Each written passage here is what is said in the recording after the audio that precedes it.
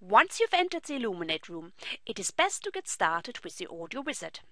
Here you can easily check whether you can hear and can be heard. So just click on Tools, top left. Move your cursor down to Audio, then move your cursor to the right and click on Audio Setup Wizard. Another window opens. Your PC will have automatically detected the speakers you're using, especially if you only have one set of speakers. Just click on OK. Another window opens to play a recorded message. Click on Play. Listen to the recording and click on Stop if you can hear the message OK. Also click on Yes in the next window. If you found the audio message too quiet or too loud, click on No. Elluminate will now provide some tips. Then click on Try again and check if the volume is now comfortable.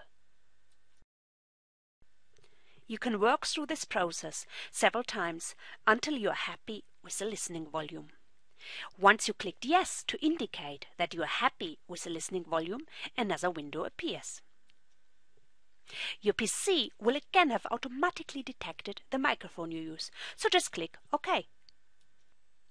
Now click on Record and perhaps count to 5.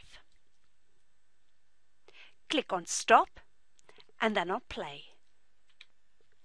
If your voice played back with clarity, click on Yes.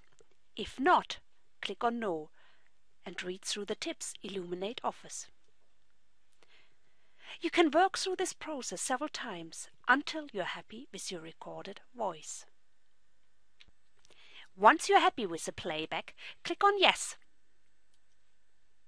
Another window appears to inform you that the audio setup is now complete. If you look top left in the Participants window, you can see that my name is grayed out. You can also see Audio Setup next to my name, in the brackets to the right. As soon as I confirm by clicking on OK that the audio setup is complete, my name will appear in blue again. You can now be sure that you can hear and be heard during your Elluminate session.